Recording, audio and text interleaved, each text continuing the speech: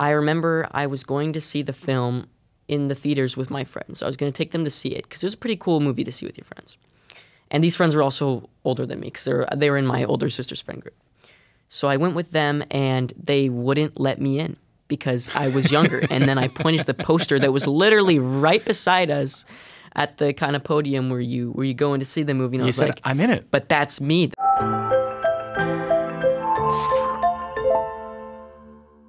I was a lot younger when I did it.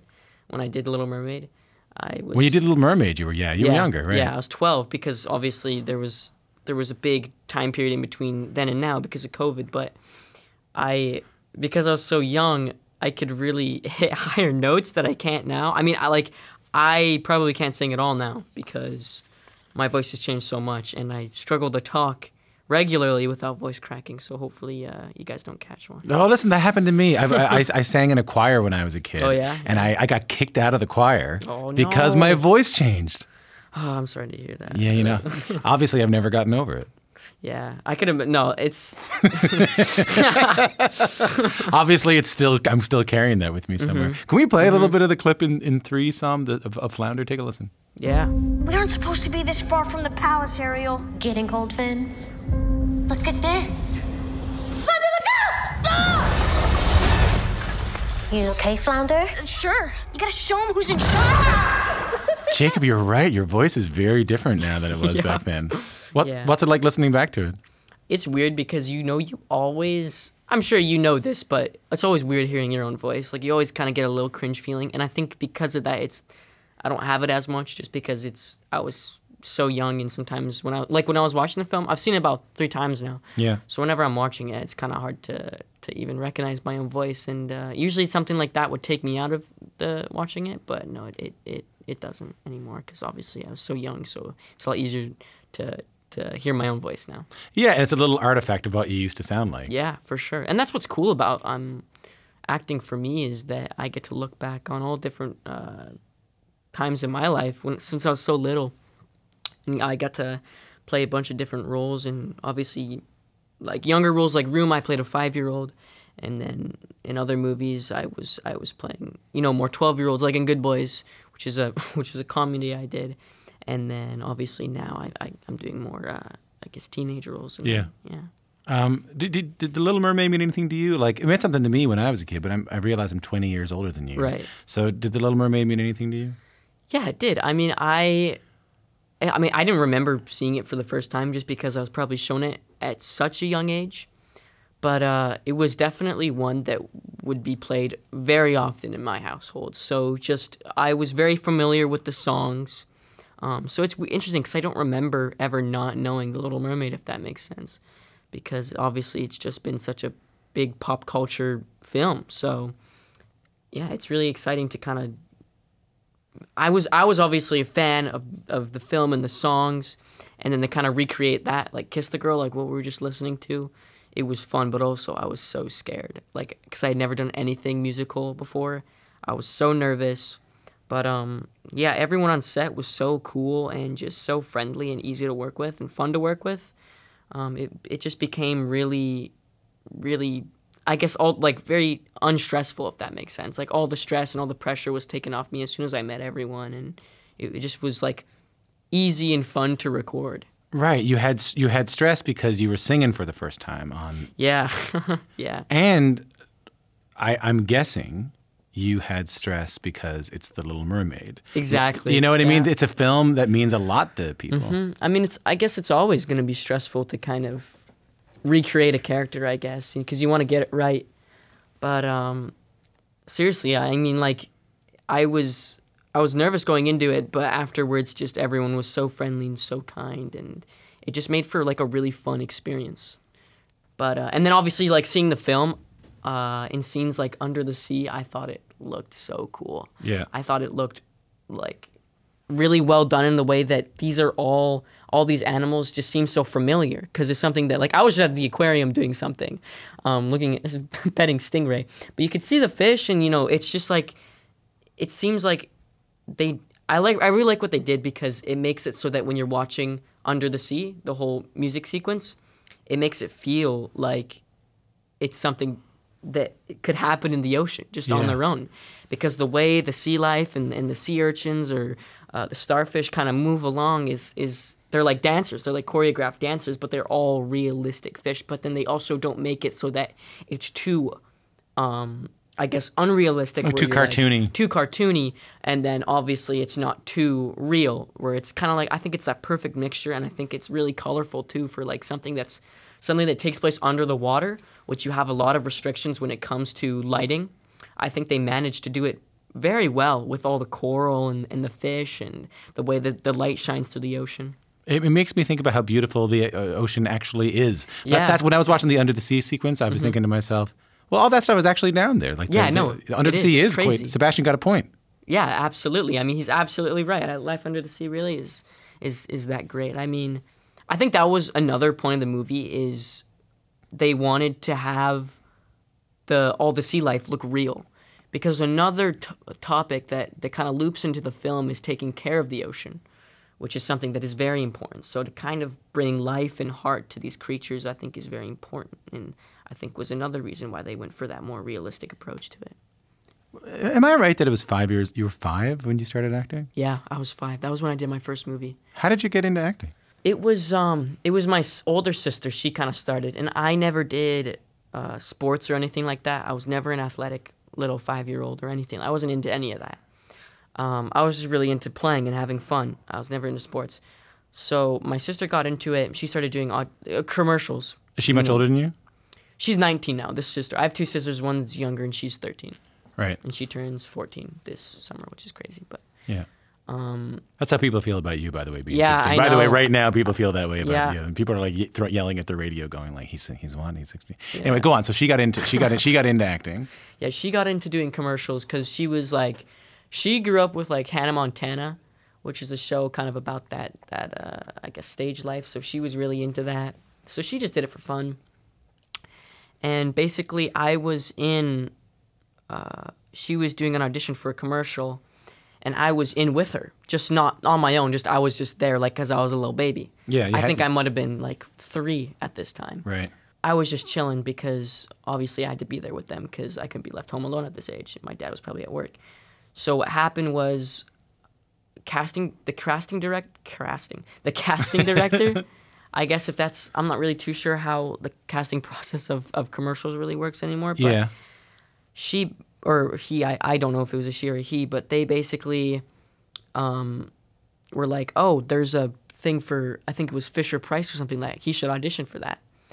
And I was just a little baby. I ended up doing it for fun because I guess my sister had a good experience with it, so my parents were like, okay, well, this is working out well. And then I was a little baby trying it, and then I got this like little commercial, and it was cool because they literally just have you play with toys when you're that young, and then You're not acting; you're just playing with toys. Exactly. Yeah. That's all it is, and then they take the clips that they like, and then after that, I kept auditioning for stuff, and I became really, really into it. Because obviously, like I've been saying, I never did sports or anything like that, so I was really into it, and then I did an audition for my first movie, which was Smurfs 2.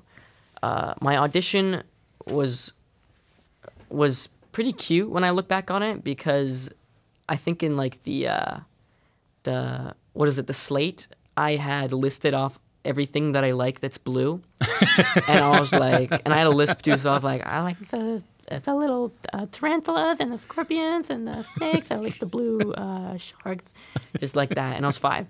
And I was like, oh, did I say scorpions already? Or, you know, so I guess they really liked that. So then they casted me, and that was cool because that filmed in like Paris and Montreal, and that was my first gig. Yeah. I mean, it's wild to think about back then. I mean, I know it wasn't that long ago, but the difference between 5 or even 8. You were 8 for Room, I think. Yes. Yeah. So the difference between like 8 and 16 is so much more than the difference between like 16 and 23 or like 23 and 29. Yeah. Like it's so long ago. But that being said, like you have this big breakout role in Room when you're 8 years old. Yep. Directors at the time are saying like they were competing to try and get you in the films. You were at the Oscars. You were on talk shows.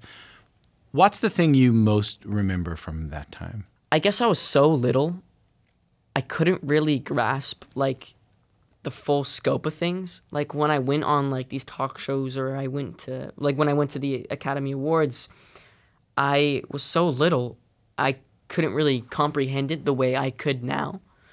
But so when I look back at it now, I'm like, that's crazy. And I was so little. I think I remember saying something when I was so little that that people really liked is I was so short whenever I was at events, all I saw were legs because I was so short. So just a sea of legs because I was so small. And I remember really good memories of just what was cool is that people made me feel really comfortable when I was at that age by asking me questions about things that I liked. Like, for example, I still love Star Wars, but I back then I was obsessed with it. So people really made me comfortable by starting with questions, asking me about that. And I just remember people being so kind and so polite and so welcoming and so gentle because obviously when you're at that age, I guess your emotions are very delicate, if that makes sense. And people were so aware of that. So it made for a good experience, for sure. People were kind to you. And it's funny, you don't I wouldn't be surprised. I don't remember anything from when I was 8 years old. No. I remember, like, I don't know what's a real memory and what's a picture. Yeah. You know what I mean? So I'm not surprised you don't remember too much from back there are then, things that my parents will bring up, or I'll see in a photo, or I was like, I did that, I said that, like I did that. It's pretty interesting. Yeah. I want to talk about another thing you did. So so you appeared in the music video for Justin Bieber and Benny Blanco's song "Lonely," which is a song about getting famous at a young age. Just take a listen to this. Everybody knows my past now, like my house was always made of glass. And maybe that's the price you pay for the money and fame at an early age. And everybody saw me sick, and it felt like no one gave a They criticized the things I did as an idiot kid. So in the music video, you play a younger version of Justin Bieber.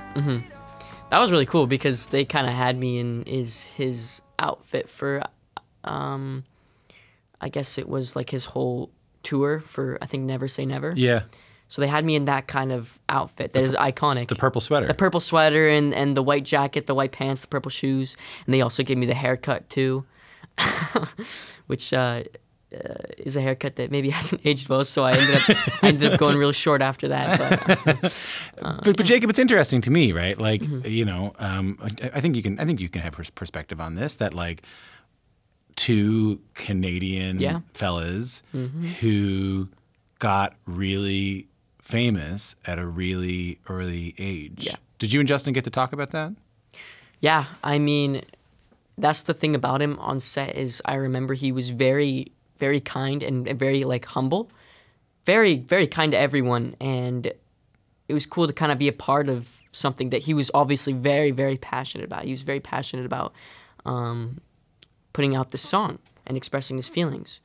So obviously, since we both have, I guess, similar experiences in the sense of getting famous at a young age and being so young you can't really fully understand the full scope of things, I think was cool. And obviously, me being Canadian too, it was really cool to be a part of that and to get invited to be a part of that. It was really awesome. Did he talk to you about any of that stuff about like, hey, the some of the hard stuff about being a child star? Did he talk to you about any of that? He never got into that. I think just because obviously that's probably something that he keeps to himself. I mean, what's cool is that when I was actually the whole thing was that I was in a voice cracks. I was in a grocery store, and I get called by him to be a part of this, and I got sent the song, and it was something that was obviously about his experiences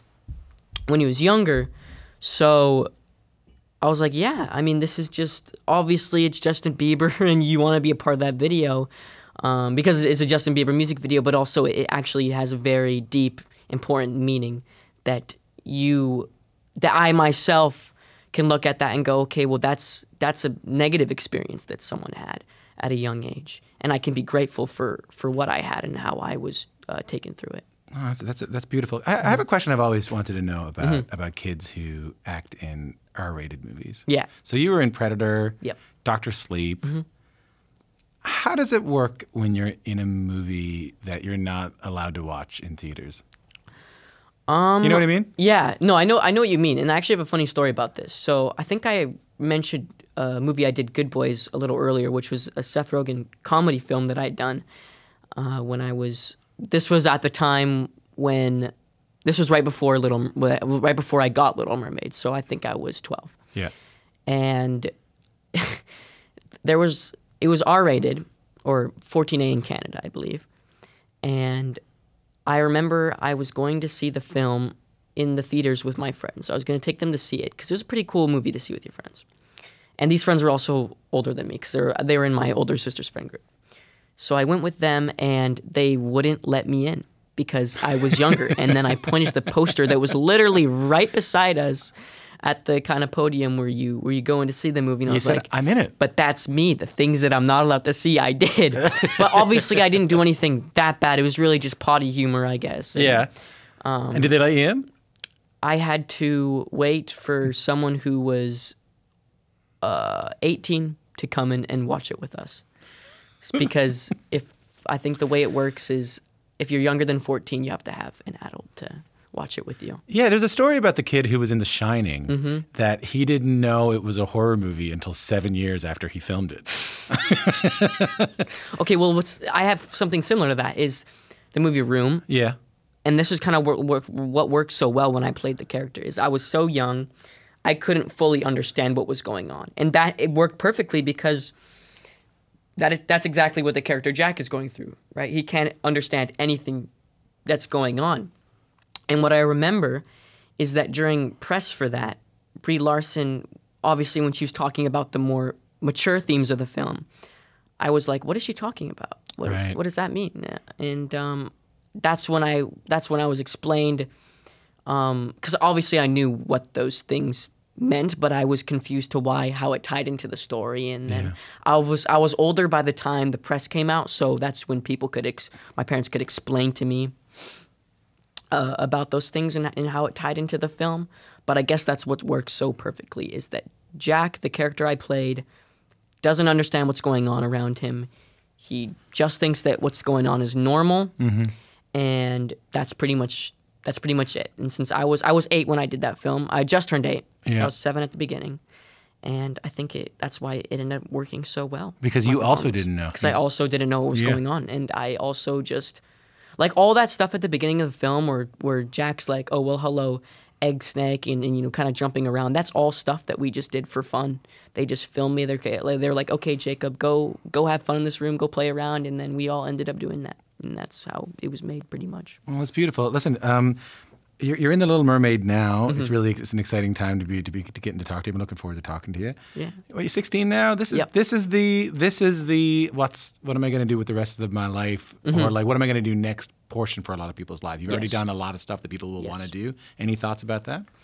I definitely, and I'll tell you like something cool about this is I really want to go into filmmaking. Right. Like on the other side of the camera, like writing and directing my own stuff. I've always really been passionate about that, and it's interesting because my passion from that is actually separate from my acting, if that makes sense. So when I was really young, I started in commercials, but at the same time in school, my favorite subject was always creative writing, and I loved creating stories. That was like my favorite thing to do. I love creating stories and then reenacting them in real life, like with, a pretend sword or whatever. Yeah. And I had no idea how well those two things correlated. So now that I understand that those are pretty much work in the same industry, I want to get into the other side of the camera and try directing and writing. So yeah, that's pretty much what I want to go into. I'm looking forward to like 20 years from now when you like win the Oscar for best screenplay or something like that, and I'm that's like the dream. And I go, I remember when he told me he wanted to be a director, and that's gonna be me. Just make sure you still come on the show then, hey? Oh, I will. I appreciate it, Jacob. Thanks, buddy. Thanks for coming in, man. Nice to meet you. No problem. Nice to meet you too. Thank you for having me.